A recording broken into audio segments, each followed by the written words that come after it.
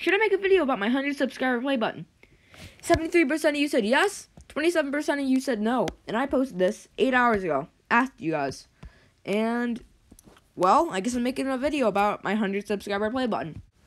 You guys want to see it? Well, here it is.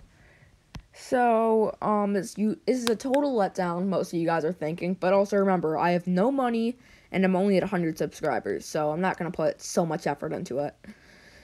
So, I just put the blue there, because why not? And, I might do a 10 and a 1 subscriber play button. If you guys want to see that, just keep subscribing. And I'll ask you guys on my community tab, as shown here. Here's my community tab, and I will just ask you guys on my next community post is going to be, should I make a 10 subscriber play button? And should I make a video on it? And same with a 1 subscriber play button. So I'm going to make those, but keep you guys informed. But there's my 100 subscriber play button.